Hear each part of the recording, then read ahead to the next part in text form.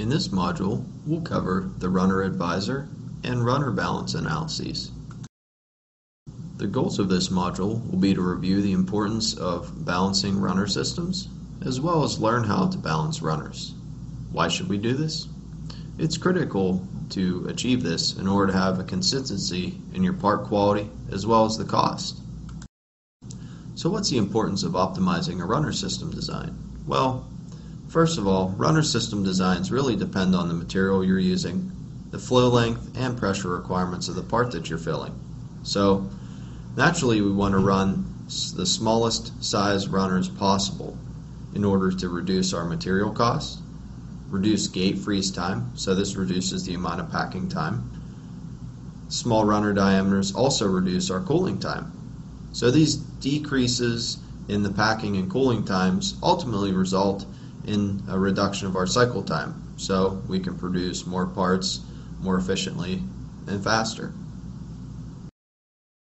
So in this learning module, we'll specifically cover the purpose, setup, and results of the following two analysis sequences: the runner advisor analysis as well as the runner balance analysis.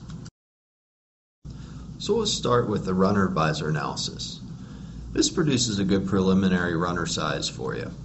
It also works for multi-gated models, and we typically recommend running a runner balance analysis after running a runner advisor analysis if you're working with a family mold or multi-cavity molds without balanced layouts. So let's say maybe you're running an artificially balanced runner system.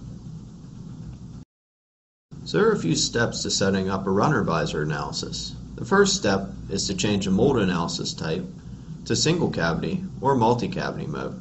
This is a common tripping point for most, so many people skip over this step or forget to do it, and then when they go to build their feed system, they wonder why all their icons for that to build the feed system are grayed out. If that's happening to you, this is most likely the step you've missed. So next, you'll place your injection cones and orient the model, set your parting plane, specify your mold size, set constraints as needed within the runner system properties, create your runner system.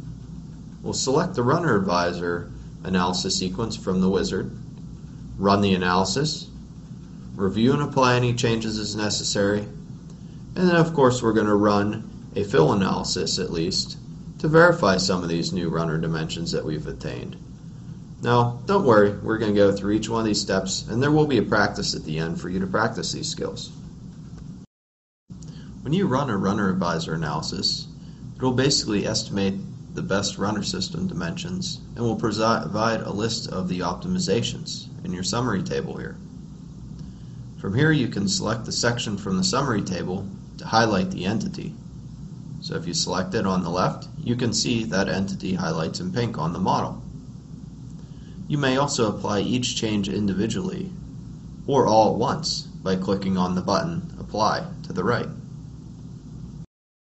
Here's a good example of the runner advisor resizing our gates for us to reduce our injection pressures and to help improve the quality by reducing our shear rates. So in the UI section we discussed a little bit about the results advisor. So we're using this and querying in that gate. And you can clearly see there's a red stoplight and it's advising us that the shear rates greatly exceed the recommended limits.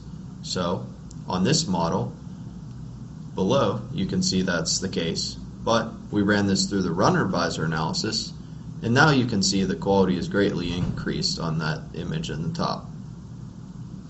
So the runner advisor analysis not only strives to reduce the runner volume that you're seeing, but it can also in cases increase the sizes of your gates in order to help with shear issues. Now that we spoke about the runner advisor analysis, we'll talk a little more about the runner balance analysis. So in running this tool, it will basically try to achieve two things. It's going to try to balance your fill between the cavities within 5% variation. It's also going to optimize the runner sizes so that the overall runner size system volume is minimized. The runner balance analysis, however, is limited to single gated models. So if you have models or parts that have multiple gates on them, you cannot use this. One gate per part for this application. You can even balance hot runner systems if you wish. So as we had discussed a little bit on the previous slide, there are a few applications that may not be suitable for the runner balance analysis. For example, this image on the left is not possible to run a runner balance analysis on. The runner balance analysis can be run on the part that's displayed in the image on the right though. Again, the runner balance analysis is meant for balancing flow between cavities, not within a single cavity. So, the steps to setting up a runner balance analysis would be as follows. You create your multi-cavity or family tool. Then you can set any constraints as needed within the runner system properties. We'll cover that a little later. After running a runner advisor analysis and implementing the changes, save the model.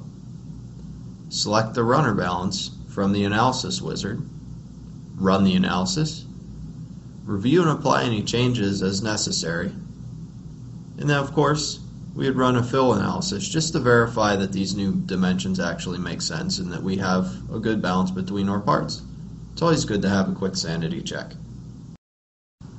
So once the runner balance analysis completes, you'll see that the summary tab will pop up along the bottom of your user interface. Looks much like the runner advisor analysis results that we saw.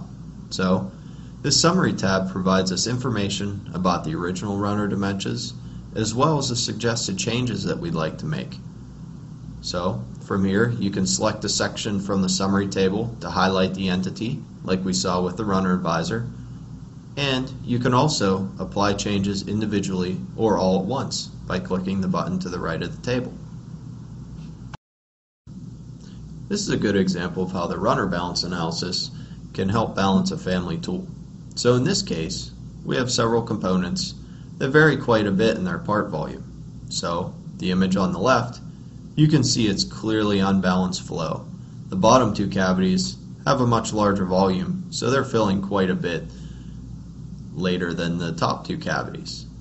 Then on the right, after we run our runner balance analysis, you can see all four cavities are filling in a similar manner, within 5%. Which of the following are benefits of optimizing your runner system design?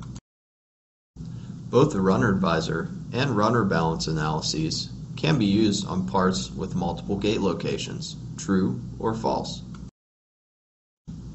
A runner balance analysis should be run after a runner advisor analysis in which of the following cases? Hot runner layouts cannot be balanced using the runner balance analysis, true or false. The runner balance analysis will balance the fill between all the cavities within what percentage? Now that you've had the opportunity to watch this presentation, please feel free to try the following exercises to better practice your skills. For additional information on how to access these exercises, please refer to the introduction video. Thank you.